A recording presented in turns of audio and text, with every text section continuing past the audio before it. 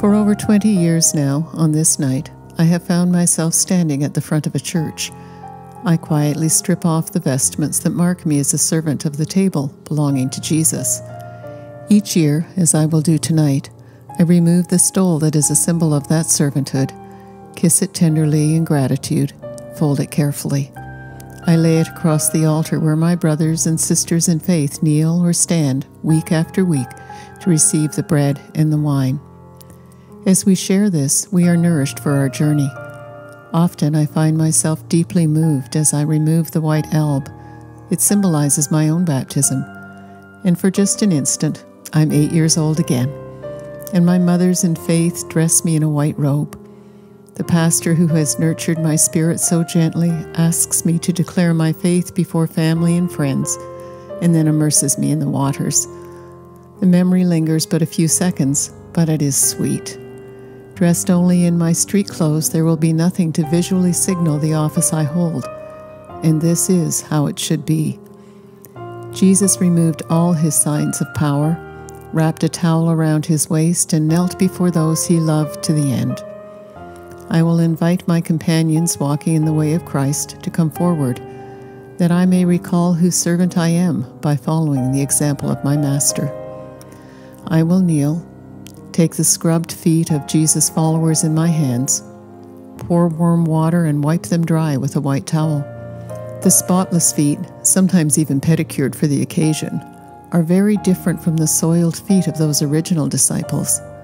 But the love of Jesus for us, his precious disciples, is just as limitless. Our hearts flood with a profound sense of grace that we are in this holy place. In the humble act of kneeling before one another, we signify the presence of Jesus. His hands are on the hands that cleanse the feet of those for whom he died. In the touch, we are meant to make tangible his throbbing love, his longing tenderness, and his broken heart. Then I, too, sit and allow my feet to be washed. This is hard. My feet are calloused and ugly, and revealing them makes me uncomfortable, vulnerable. I am Peter, wanting to hide that of which I am ashamed. Still, Jesus kneels before the Peters among us, urging us to submit to this act of love.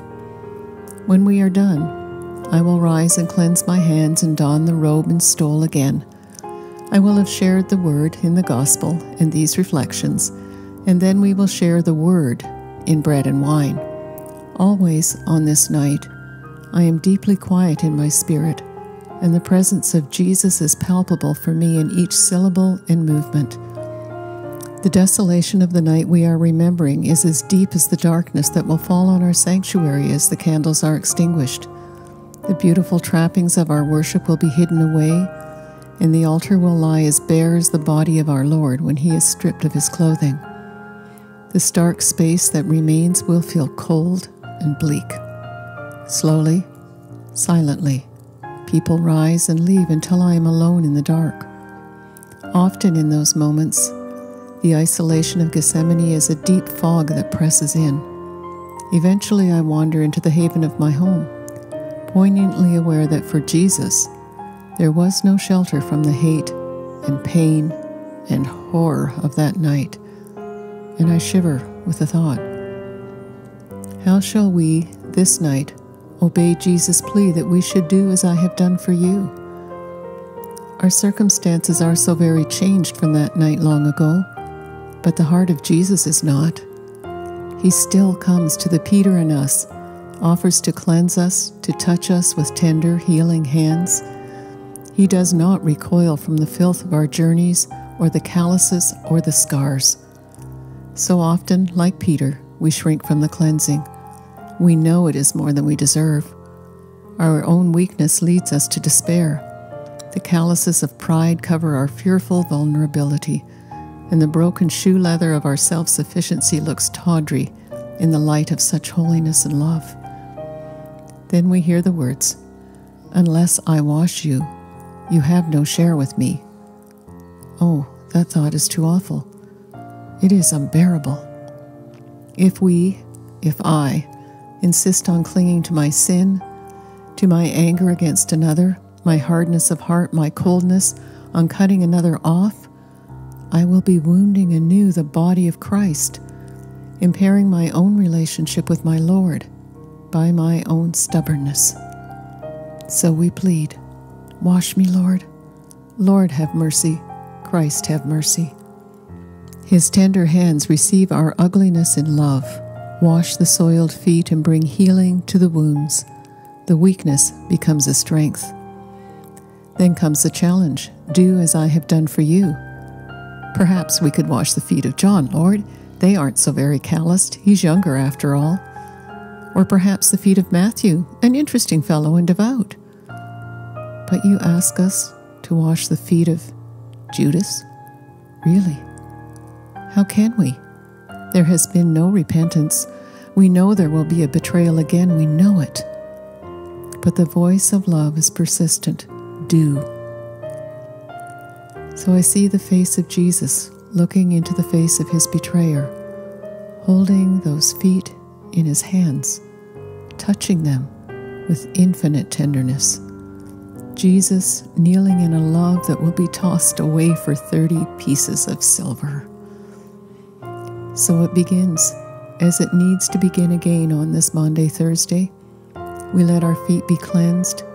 We may bare our feet at the bowl or find ourselves too shy to do so. But we can all expose our hearts to the tender, scarred hands of Jesus for healing. And having received that gift of grace, of love, we can choose to kneel before those we would want to avoid, and from our hearts seek a way to wash their feet, to minister to the brokenness that underlies the hurtful actions. Guided by a spirit that knows the heart of another and whispers into ours, we wash the soil of anger, of brokenness, of wrongs, with words of forgiveness and grace. We pour the warm water of compassion over the scars of a past in which we may have had no part, and about which there is much we do not know. We do not need to know the details. The Spirit who prays through us when we don't know how to pray, that Spirit knows, and it is enough. It may be that the feet we wash will be the feet of a Peter who responds with a cry of thankfulness that there is a way to reconciliation.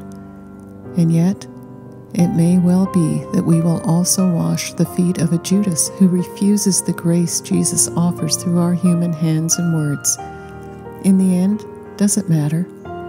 Jesus has called us to wash the feet, not change the heart. That is his work. What we do find is that as we receive the feet of our companion, we look up, and the face we see is the face of Jesus, smiling gently as he receives our gift of love. We look down at the feet in our hands and see the scars of the nails. It is enough.